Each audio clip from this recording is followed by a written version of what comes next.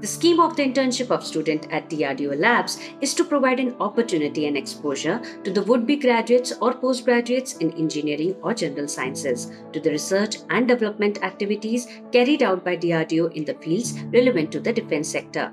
DRDO posts internship openings twice a year. Once for summer internship, that is in month of March, and once for winter internship, that is in month of November. The period of training generally is 4 weeks to 6 months, depending upon the type of course.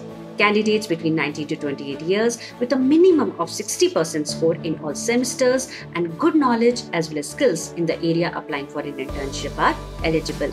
The research areas of each lab are mentioned on DRDO website.